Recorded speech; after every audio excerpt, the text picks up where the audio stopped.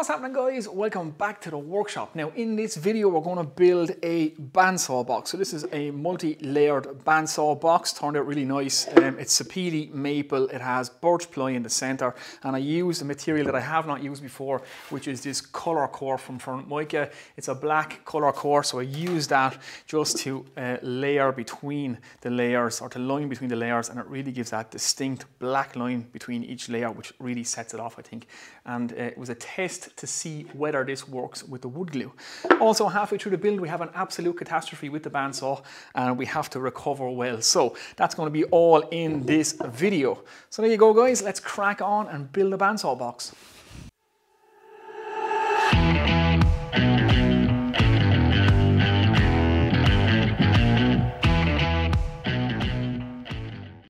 Okay guys, let's kick off this project. Now I have all the pieces already milled up, ready to go. So we have our sandwich. This is going to be our bandsaw box. So it's going to be roughly just over 4 inches, just over 100 millimeters. So I'll get you in for a closer look. I'll show you the materials we're going to use and I'll give you a quick look at the design. Let's do it. Okay, a quick look at the design then, guys. Here we go. So I kept it nice and simple. So I just picked the center point, took my compass and drew an arc. Measured down about 30 millimeters and just drew another arc from the same center point. That gave him my inside drawer. Then I measured down 30 mil from this line to my base, so that keeps that thickness and this thickness the very same. 2 little arcs then for the feet. The feet then start in line with the edge of my drawer, so everything is nice and in line, everything is symmetrical and matches up. So it's a nice simple little design for a bandsaw box. I'm going to keep it nice and simple. I'm kind of doing a bit of an experiment on this one, so we don't want to do anything too complicated because I'm not sure the laminations are going to stay together. So we're going to test this out. So here's what we're going to use. This is a piece of sapele. So we have sapele maple and we have birch ply. So first layer is sapele. Next, what I'm going to be using is some of this color core. Now this is color core, it's from Formica. So it's meant to adhere really well with wood glue, so I'm told, but it has a shiny side and a dull side. This is the side you glue, but I want to use this as a sandwich. So I'm going to scuff this up now and hopefully it holds in the layer. So again, it's color core is what it's called. It's from Formica. Formica are actually a company, I believe, and it's known as Formica as well. So you can see for the Formica group, and it has color core written on the plastic that it comes on, and this is available in loads of different colors. So if this works, it could be an idea for making layers for your bandsaw box. So again, color core by Formica. Then we have a piece of maple, another piece of color core. So I really want to highlight the joints. My center piece then is going to be a piece of Baltic birch ply, another piece of color core, a piece of maple, piece of color core, and then we have a piece of sapele on the bottom. So when we layer this all up, we'll have a black piece of color core between every layer because I really want to highlight the layers. So you will be looking at a sandwich like that. So you have a black line that will be visible between each layer. That's the idea when we glue this together. So now what I'm going to do is I'm going to take a bit of 60 grit sandpaper to the shiny side of this Formica, this color core, scuff it all up, and then we're going to sandwich this together and hopefully our laminations hold. Like I say, as always on this channel, it's always a bit of an experiment. So let's check it out.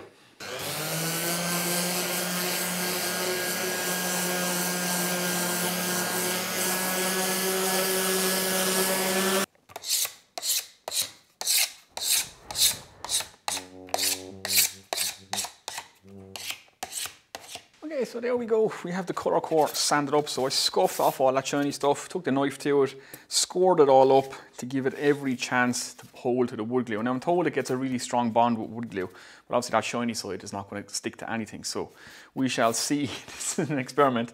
So it could end in disaster, but we shall see. So now I just want to make sure that all my pieces are orientated in the right direction, that I have my grain the way I want it, and this kind of has a kind of a sweeping grain pattern on this piece of sapele. So if that orientated in the right way. Again, with a bandsaw box, you need to think about how you're going to enter the box with the saw cut. You want to follow that grain in, so when you close up that joint, it's difficult to see where you entered with the saw cut. This will all make sense when this is all glued up and I go to actually do the initial cut if you've not seen a bandsaw box before. So don't worry about it for now. So I've organized these the right orientation. So this is the bottom of my pieces, this is the top. Couple of these maple pieces have cracks in them, so this one has a nice crack in the top for here, so I want to make sure that stays to the top so that when I put on my template I'm losing all that corner off it anyway. So any imperfections I want to keep to the waist side of my box. So yeah, that's good. Everything is lined up the way it needs to be. So now it's just a case of layer this up. I'm going to be using Titebond 3. This is a pretty strong wood glue. So we're not going to take any chances with the glue. We'll use this. It's very, very good. I like it. I've used it for making guitars and stuff, and it hasn't yet to fail on anything like that. And that's all a laminated neck through design. And that guitar is still holding together pretty well. So as long as the color core works, this should stay together. So let's get on it. Not much to this, only just layer it up really. So plenty of glue.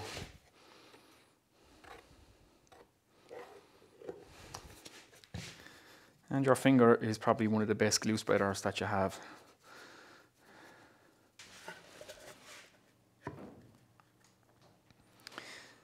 Here we go, that's the final piece of the cake. And that's going to be the front of the box. So let's get this clamped up.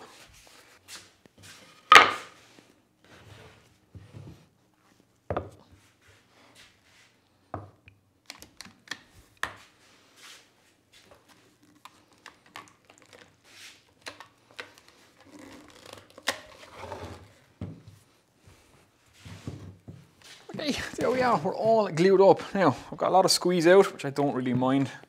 I'm going to leave it on top of my assembly table because my assembly table has like a melamine top on it, so glue doesn't stick to it, so it can drip all over that and I can scrape it off. So there we go, I'm just going to clean up my workbench now because there's quite a lot of glue on it. Okay, we have the blank taken out of the clamps now. Everything is glued up and it seems to be holding. So I just took it to the planer thicknesser and I've squared off this edge. This is going to be the base. So you can see the kind of nice design now with the black lines in between the layers. It looks quite nice and it just highlights those layers. So the color core seems to be working. The glue seems to be holding up. It looks like it got a good tight fixing. So I guess only time will tell with this whether the box falls apart or not, but it seems to be held together pretty good. So I've just transferred the drawing onto this now. I've out of spray adhesive, otherwise I could have just stuck this sheet straight through it and used this to copy it or just to cut it out. But I don't have no adhesive like I said, so I've just drawn it on to the front of this piece. So now it's to the bandsaw and start cutting this out. Okay, so here we are at the bandsaw. So it is the process of cutting this out now that makes the bandsaw box. So the very first thing we have to do is cut the outside line, and that's the shape for our box. Then we will stand the box up on edge and we will cut the back off the box. When we have the back off, then we cut the internal drawer out. Then we have to cut the front and back off the drawer, scoop out the center of the drawer, glue back on the front and back, glue back on the box. We can finish everything up then. So that's the procedure. You'll see it throughout the video anyway. So what I've in here now is a 1/4 inch 3 TPI blade. So that's good for cutting tight curves and corners and shapes and all that kind of stuff. Make sure that your blade is exactly 90 degrees to your bed and that your bandsaw is fully set up. So hopefully this blade will track correctly for me now. It's the setup of the bandsaw is everything trying to make these bandsaw boxes. Just make sure you get that right and just proceed carefully and slowly. So let's get cutting this out. So the first thing we want to do, like I said, is cut the outside shape. Let's do that.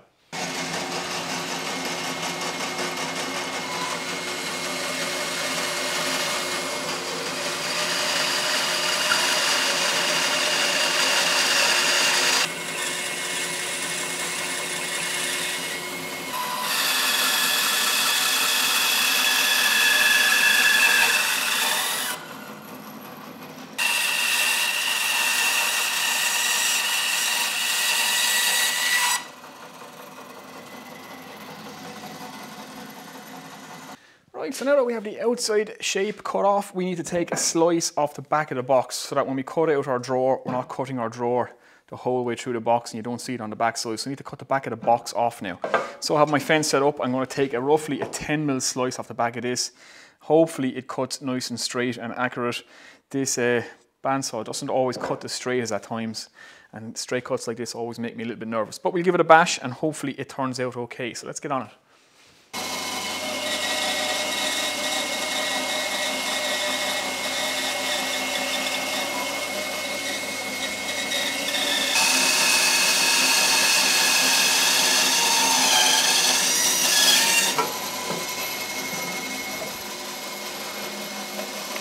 Okay, so that turned out to be a complete disaster. I can never cut a straight line with that blade. I should have just put the wider blade on it. Again, being lazy, changing blades takes about 10 to 15 minutes, and I tried to chance it with that blade and it just tracked right off and broke out the back of the box.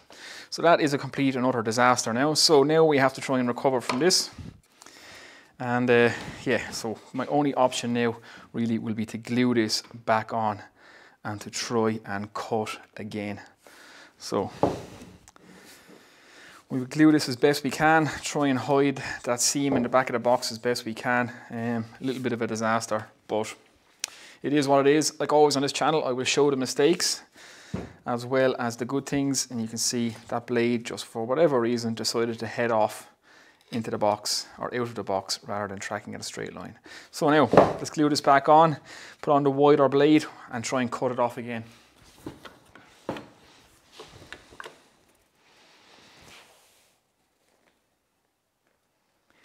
Right, there we go, the back is glued back on. So yet again on this channel we shall attempt to wrestle victory from the jaws of defeat and try and salvage another botched project. But these things happen, and lessons learned. So yeah, we'll have another attempt at this. Let's get on. Okay guys, this is day 2. The back is glued on, so it's all set up now. So now we are on very much a rescue mission to save this project. So I have a 1/2 inch blade now in the bandsaw all set up and ready to go. My 3/4 inch blade is a little bit dull, so I don't want to use that. And hopefully I can get a straighter cut. I might actually try and freehand this on the bandsaw now. So now we have one more opportunity to make this cut and get it right. It is either success or disaster. Let's do it. Okay, we're all set up, ready to go. Like I say, I have the 1/2 inch blade in the bandsaw and I'm going to freehand this. So every time I put something against the fence, it seems to always pull for some reason.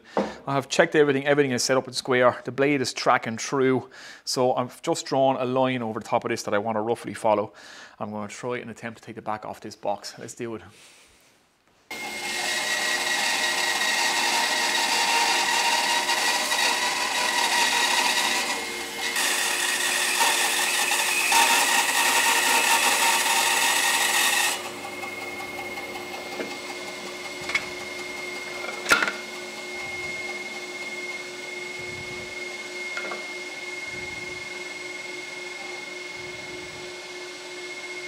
Okay, so that worked out a lot better. We have a nice slab cut from the back of it, and it's a pretty consistent thickness all the way around. So when that gets glued back on, we should be able to hide it somewhat. It's not going to ever be perfect from here on out, but it's salvageable at least. So my blushes are saved, as they say. Now we're going to cut out the center section. So we got to take the 1/4 inch blade, put it back on the bandsaw, and we have to take out this section. Now, that 1/4 inch blade is quite flexible, so I'm a little bit apprehensive about this, but we're going to give it a bash. Let's do it. Okay, so I'm all set up again to make this internal cut and cut out what will be our shelf. Now, little decision I have to make here is where do I bring in my cut? So I could come in straight here at the shortest distance and then re-glue that, but I have no grain running in that direction. So what I think I might do is follow this grain line in. So come in at this angle, then hit onto the curve and straight down this line and around. That way when I close it back up, it should be, the cut should be in line with the grain. At least that's the theory. So that's what we're going to attempt. And hopefully then it's not too visible when we go to glue this back together. So that's what we want to attempt. Let's do this.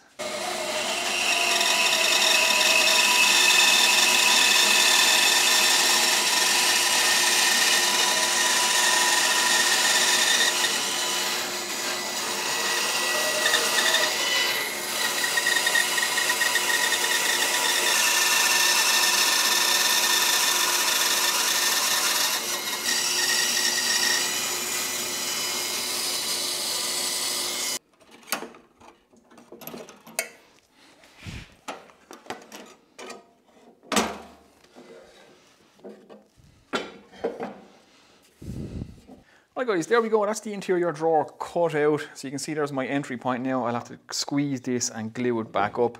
That will be our drawer now. I could have designed it a little bit better, allowed a bit more of a sweep and bend on the corners here. So I had to take the blade out and around so it's off my line. So I tried to keep it consistently off the line the whole way around and try to match back in this corner as best I could. So a little bit of thinking ahead there would have been preferable, but it's not too bad. Again, I think it's best with bandsaw boxes maybe not to keep such uniform, perfectly circular or straight edges. Try and keep everything curvy, that way you have a little bit more freedom. I tried to keep a perfectly straight edge here and a perfectly round edge here, which probably wasn't the best idea because it is kind of freehand work you're doing on the bandsaw. But there we go, that's that section cut out now. So now we have to clamp this, fill this with glue and clamp it back up again. And once that's set, we can look at sanding all this, getting that all prepared. Next job we want to do now is cut the front off the shelf and the back off the shelf, and then scoop out the inside, and then we can put the front and back on, or drawer I should say, next. So that's what we're going to do next, is to cut the front and back off this drawer. Okay, so now that I have the front and the back off my drawer, I can now scoop out the center of the drawer, and that's what's going to create the little drawer space. So then once that's scooped out again on the bandsaw, it's a case of put the drawer front and back on, and then we have a nice little scooped out area inside in here. Again, it's all kind of hand cut and hand carved, so it doesn't have to be perfectly round, just freehand it in. So I'm going to freehand that in now with the bandsaw. So I'll go cut this out, you don't have to watch me do this again, and then we go back to the gluing up stage. Let's do that. Okay, so we have all our pieces bandsawed up. So here is our box with the back, so we need to glue up our gap and glue our back on, and that essentially makes our box. Here is our drawer. So again, I just took it to the bandsaw there, cut out the middle piece. So the back will go on like that, the front will glue back on just like this, and that's what creates our little box or a little drawer that goes inside in our box. So very, very simple. We might actually have a little bandsaw box by the end of this video. So now, I just want to sand the inside of this. I'm going to take it to the spindle sander and give it a quick sand, and then I'm going to glue this guy up, sand the inside of this, and then it's almost ready for glue together. Once it's glued together, then I'm going to sand the outside of the box. So let's get on.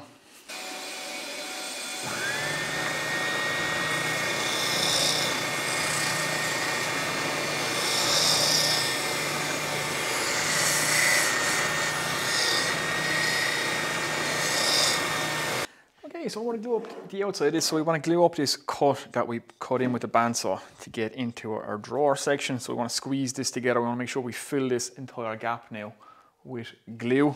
Shouldn't be an issue. So we keep the curved pieces that you cut off the outside. These work really well for clamping calls, for clamping on curves. So I'm going to stick this on this, and that should allow me to clamp this and actually pull this together. So let's get plenty of glue down on this now, make sure it runs into it. There we go, that should give us a good glue joint, should give us plenty of squeeze out. So now, we want to clamp this guy up. Get our clamp on this side.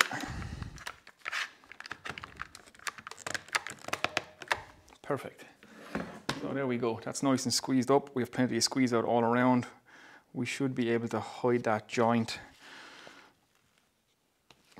All going well. Okay, so the box is glued up. We'll leave that for a few hours. Now I've also just glued the front and back on the drawer. So I didn't actually sand the inside of the front and back of the drawer because I wanted to get a perfect alignment when I put everything back together so we could seal up those gaps nicely. I'll give it a light sand inside, but it's the inside of the drawer, so it's not overly important. But that's it, the drawer is together now, so we let that set up and then we can sand the outside of this and finish shaping it. So we need to leave them now for a couple of hours, just let the glue set up, and then it is to sand the inside of the box, glue the back of the box on, then it's final sanding and assembly. Right guys, I have proceeded on with the project. So I took these out of the clamps, I sanded up the drawer just to get it all prepared and ready. There's no point in me showing you sanding, it's a very boring process. So the front and back are glued on and everything is nice and sanded up now. I'm not going to spend too much work on the inside of the drawer because there's no need really. So I've been to the lathe and I turned a little maple knob for the front of it. So I'm just going to drill that in. I've left in a little 8mm shaft on it, so I'm going to drill an 8mm hole straight through the front of the box. I'm going to set this into it and glue it in place. That's the plan for that. The box itself, I've just sanded around the inside and I've glued the back on, so the back is glued on there now. So this will be coming out of the clamps very shortly, and should be able to sand and finish the outside. Then we're almost home. So let's get this little handle fitted to the front of the drawer, and yeah, there'll be a lot of sanding from here on.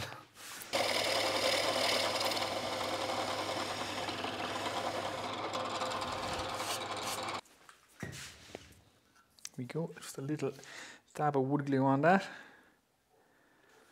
And we should be good to go. That should be good enough. And then what I'm going to do is just flush trim off the little bit of tenon that's protruding through there. Just give it a little sand, and that should look pretty good. Okay guys, the box is out of the clamps, the back is glued back on, so that glue has set up now for a couple of hours, so it's good and solid, so I can proceed on this. Now I have a lot of work to do on the outside of the box to get all this looking nice and smooth, and I have a lot of lumps and cut marks to take out of it. So I'm going to crack on and do this. I'm going to take it to the spindle sander, smooth the outside of this box, and I'm going to hit it with the orbital sander, and when that's all done I get back to you. It's just a bit of sanding, you guys don't need to see me doing that. So when it comes to fitting the drawer, we'll jump back in because we might use the router to even up the edges or the gap in the drawer. We'll have a look at that when it's time to do it. So I'll crack on it with some sanding and then I'll be back to you. Okay guys, we are all sanded up, so we're more or less ready to go. It's not perfectly round, but it's close enough. Now, what we have to deal with is the fact that the gap around this is not even. And I have a little bit of damage on this corner for where I tried to come around with the bandsaw blade and join up the original cut. So a little bit of damage here that we need to try and camouflage. So I've pulled the handle out of the lid again. So what I'm going to do now is take this to the smallest roundover bit I have and hit the edge with a roundover bit of the box and the edge of the drawer, and that should help to camouflage the fact that the gap is slightly uneven, and we could do a little repair on this corner as well. So to the router table now, and we run this around the roundover bit.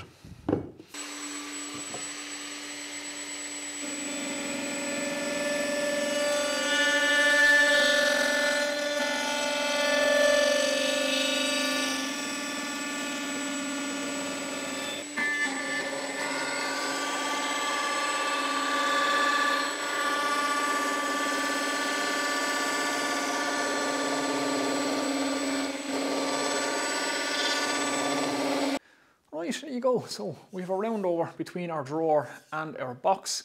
So you can see how that kind of evens up the gap the whole way around. Now, to do a little bit of sanding on this because it's a little bit of a rough finish, the router left, but that's not a problem. I still have to address this small little area here, but that's not too problem. I'm going to hit that with the foil now and see if I can just camouflage it a small bit more.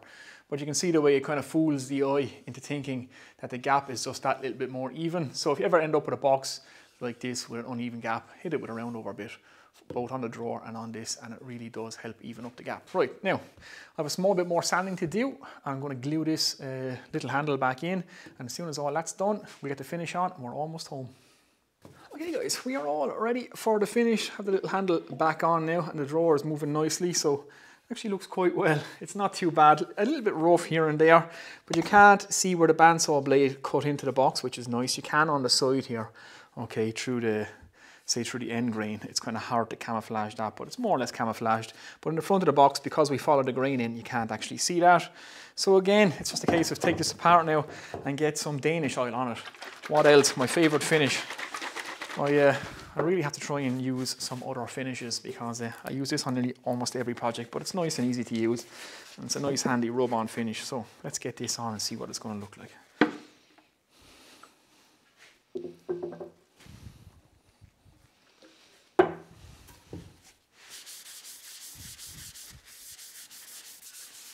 And like I always say, applying the oil is my favorite part of any project. It's when you can really see the project come alive, and that looks pretty nice.